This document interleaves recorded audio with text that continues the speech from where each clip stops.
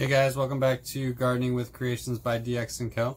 Today I figured I'd give you guys a quick update on what's going in my greenhouse. Finally got some nicer weather today, sun's shining, it's going to be 55, so obviously in the greenhouse it's going to be upwards of 65, 70, so should be beautiful in here. So I went ahead and brought out some of my, or all of my plants that I currently have usually in the grow lights. So you can see the sun shining through the greenhouse lid behind me, some moisture still on the lid because it hasn't quite evaporated yet, but that's okay. And so I'll show you what I have going on, what's growing in the greenhouse, what's not really taken off.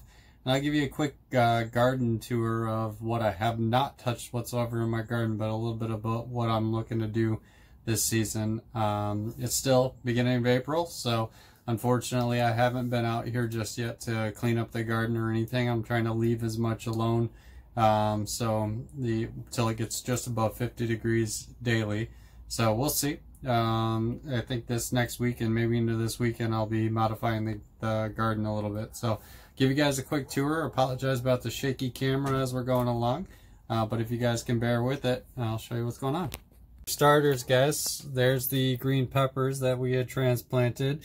I told you guys, or sorry, mixed color peppers, bell peppers. Same difference, I suppose, different flavor. And the tomato plants are doing quite well. Those are the red cherry tomatoes. And I had shown you guys that I had also transplanted my beefsteak tomatoes, which are right here doing quite well. You can see this spot is still shady. The sun hasn't quite hit this area yet, but that's okay. All of the cucumber plants I showed you a few weeks ago I had transplanted are still thriving, getting their true leaves in. You can tell the smaller ones that I had transplanted are actually doing, in my opinion, the best, and the reason for that is because they've been under the grow lights, not allowing them to get too leggy. All of those pears and apple trees that we had transplanted, the lemon tree back there, getting some more mixed bell peppers, really getting some good light here. Also brought out all the rest of the seedling starts to really get some light. This is rosemary there, that last bell pepper, and some more tomato seedlings that I never separated out. You can tell right there's why you want to thin out your plants. It zapped out all the nutrients and it killed all the plants. This one's trying to hang on for dear life. Don't mind though, like I said, I usually try to save as many of my plants as possible, but with the tomatoes I only want 4 of each, and I'll show you in the garden. And you can tell here I've got 6 there, 7 and because the second one popped through, and then I've got 6 there. So I wanted 4 of each of healthy plants, so I have a feeling I'm going to end up giving 2 of each away as well. So that's that, guys. I've got my compost bin here I'm going to be turning. I'll show you guys what I'm going to do to turn that. Got that going, got some cardboard on top to keep the smells down, and I'm not smelling anything, and I'm out here in the greenhouse and it's warming up. I've got my onions still growing strong there. I think they need to be buried a little bit deeper, but yeah, I really just stuck them in the ground to get them out of the way. My video on the onion plant was really just to kind of show you guys how to do it. But I'm kind of happy with the results. They're still growing quite strong in this colder weather out here. They do like that colder weather. We'll see what happens. Now I know through research, as these start to die off and yellow, is when the onion itself is supposed to be ready. I don't know if this 6 inches of soil here is going to be deep enough for them. We'll see. We'll see what happens. And I've got them out of the sunlight underneath my workbench here. So this is just some blank area so that I could, if need be, transplant some of these plants in the meantime till they're ready to go out. Probably my pepper plants I may end up having to do that with if I need more room for them before mid-May when I want to put them out in the garden. The arugula is doing quite nice in here. The lettuce is coming in, but it's slow coming at this point, and I think it's just because of the really cold nights we've had, and I don't have a heat source in here just yet. I do have a space heater in here, but do not have it on to save on energy, especially with everything going on today in the world today. I do have, looks like some possible basil starting to come in there, and some dill is surviving from those transplants we did. That's doing okay.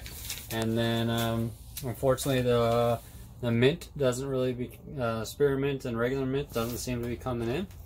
And then the rosemary, that one is not looking real healthy, but it's still velvety to the touch, hasn't dried out yet, so it's possible that still could root and do something from that sprig of rosemary we planted.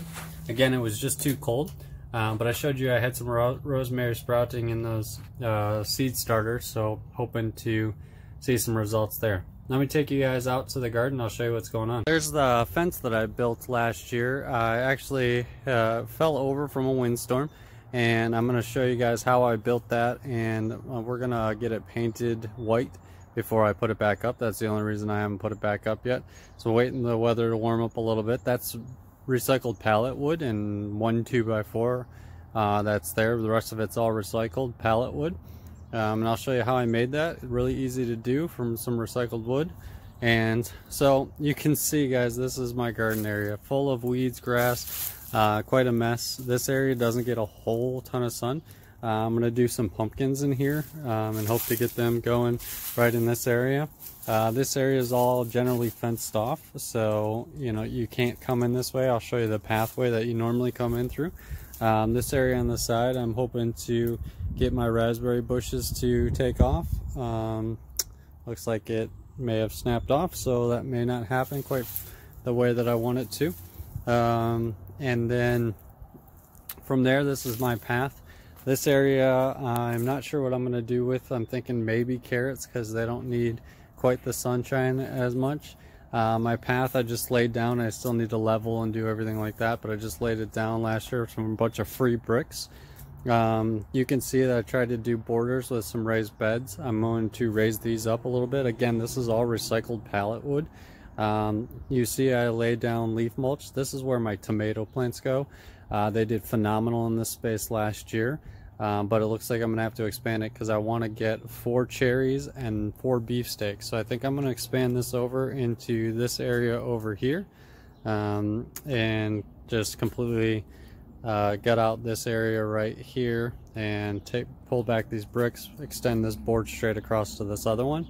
My strawberries are, that started with 1 strawberry plant that I had purchased and put it in there, and you can see that it's spread through late fall into now early, spread out nice, quite well. And so I'm really looking forward to harvesting some strawberries, let the runners continue to go and try to get them to spread. I may do a couple more strawberry crops.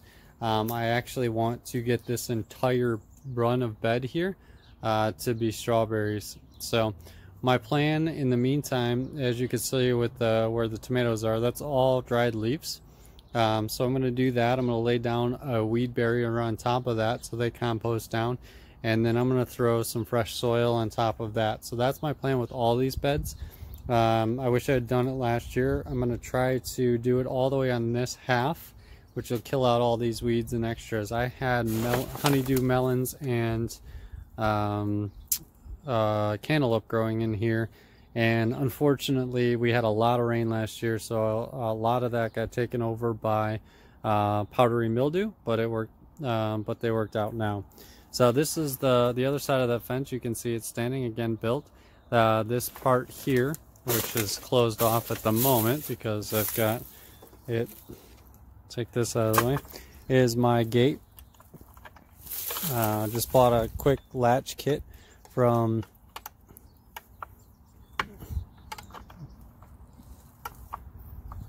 I'm gonna have to mess with my gate's not opening at the moment. So looks like I've got some repairs to do in the garden already, but a simple path I've got to finish up. Like I said, I had some rows of Sharons planted here already. I've done some trimming in the fall on those, and I'll show you what that looks like. I've got to clean up a little bit here, and along here, this is where I'm going to put in, I'm going to backfill this with all leaves and the soil, everything like I talked about. I'm going to put in my pepper plants right along here in between this and this other Rosa Sharon plant here. And then the cucumbers go right on that fence. You can see some dead ones hanging from last year there. The fence itself makes a great the ability to keep the dogs out, but also keeps it so the cucumbers are able to grab on and vine up. So cucumbers did quite well there last year, as long as you trim them up at the bottom so they're not hanging. So I'm going to do that and not go too crazy this year, and maybe in the fall I'll show you some tips and tricks on how to prune the Rose of Sharon so it stays the shape you want it to. So, and that's it, guys, for now. That's my little garden, but enough to feed the family, and that's the important part. So if you guys have any comments, like it, and think it's a better way to do some of these things, let me know. I'll be doing some videos on expanding these raised beds a little bit. I'll show you guys after I'm done, and I'll show you how to make your own raised bed from pallet wood. I've got some pallets. I'll show you how to break it down and extend that. So these posts, in case you're wondering, here are how I trellis my tomato plants so they don't fall over. A lot of people like to stake their tomato plants with cages, and or they like to put the stake right along it and tie it up. What I do is actually do a string method where a string runs from that one to that one, and I keep the tomato plants in line.